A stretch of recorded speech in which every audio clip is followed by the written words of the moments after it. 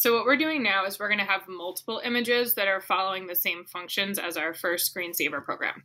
I already started the app, and you'll see that the smiley face was picked and they were put to random locations with random colors on the screen. So if I pick locations, it takes those current images and just moves them to random locations. If I pick colors, it takes a little while. My computer is working incredibly slow. I think this should be better at the school.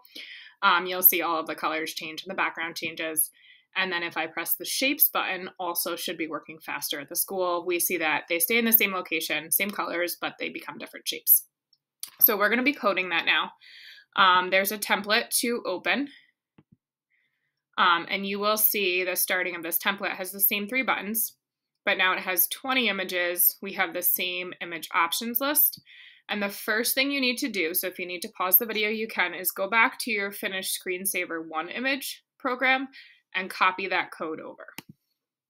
So I am now with the 1 image. This is what we made before, and I'm going to copy all of that code and go to this one.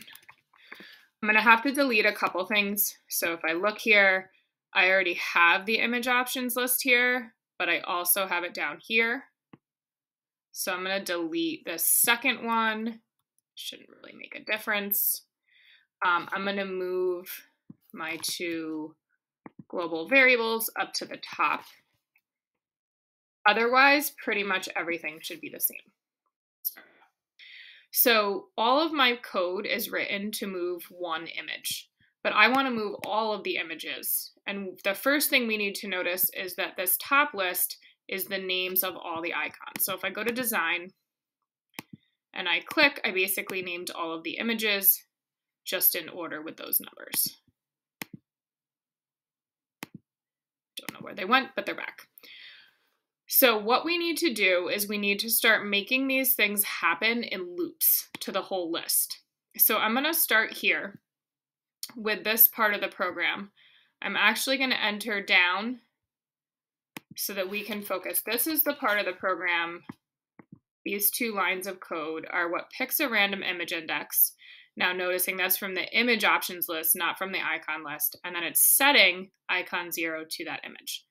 Now, one thing we need to think about is, do we want each shape or each icon to have the same shape? And the answer is yes. So I'm not going to keep picking random image indexes. I'm going to pick it once and then apply it to everything. So to apply it to everything, I get a for loop. I put this block inside.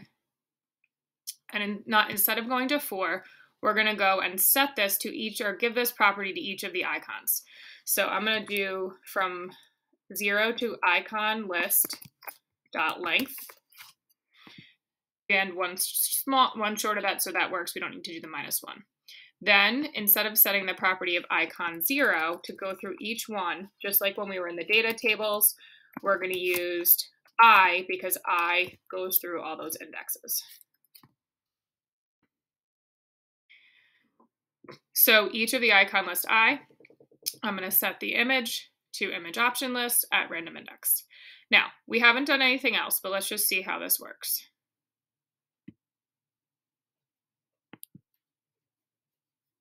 If I can press the run button.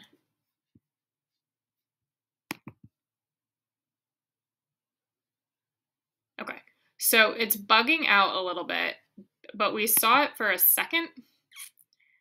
And I think we just need to do more of the properties. Oh, there we go. Now it's working. So we see everything is a tiny little black tree except for the one that was changed. Basically, that's icon 0 because that's the one that these 2 are doing. But we see it did work to at least change the shapes, which was the only part we've coded.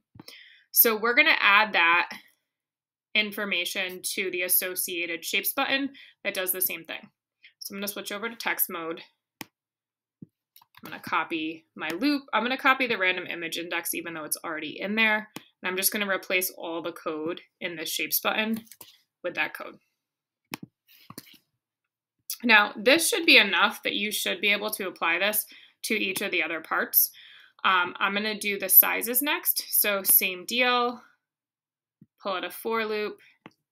This time I want each icon to have a different size. So I am going to put this variable inside my for loop. Unlike this one, I want all of them to have the same image, so I put it outside so it's picked once. This one I want different sizes, so I put it inside, so each time through the loop it gets picked. So we're going to do icon list.length and change this from just icon 0 to icon list I, so it gets applied to each thing. My eyes are capitalizing for some reason today. Okay.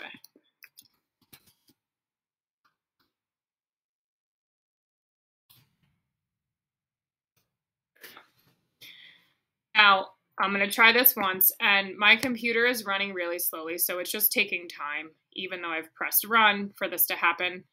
So now I see, yes, the locations are changing. We haven't done colors. The sizes are different. That looks like it's good.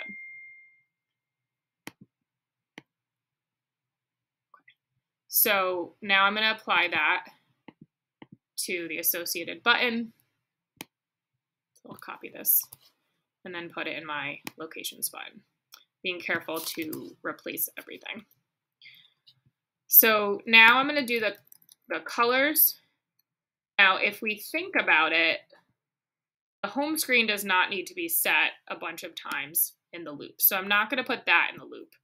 I'm going to take out the loop, and I'm only going to set the colors of the icons. So I'm still going to put this background color next to it. That does one background, but then we have all the icons that we want to change their colors. So we're going to do the same type of code for that.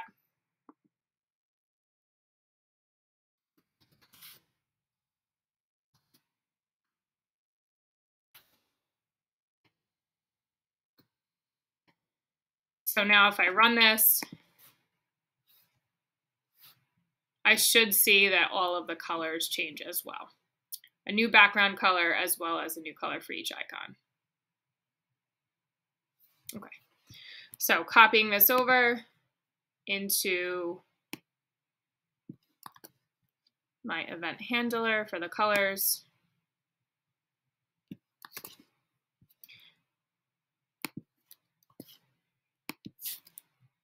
I'm just going to fix, remember, spacing doesn't matter in JavaScript the same way it does in Python, or indentation doesn't matter, but I'm going to make it just look nice. So right now, as I go over to my blocks, I'm also going to think about speeding this up a little bit. Right now, at the beginning of my program, I have 3 pretty long for loops running, but they're all the same loop. So I'm going to put all of these blocks of code into the same loop. This should, as I said, my computer is having some issues, but this should speed things up a little bit better, just not to have to go through all those loops. Just preference, I'm going to do the background color at the top. It doesn't really matter where you do it because it's all kind of, happening at once. So I'm going to pick my variable, I'm going to set the background color, and then I'm going to do everything else in the loop. So let's just see how this runs. So we should see, and we'll try each of the buttons this time. So I said, I've run this at school a bunch, and it seems to be much faster than this. So I see colors, locations, and shapes changing. Location seems to be the fastest. We'll pick a new shape. That takes a little bit longer. And then colors also take a little time for some reason on my computer. So we see they all change, and the background color changed too.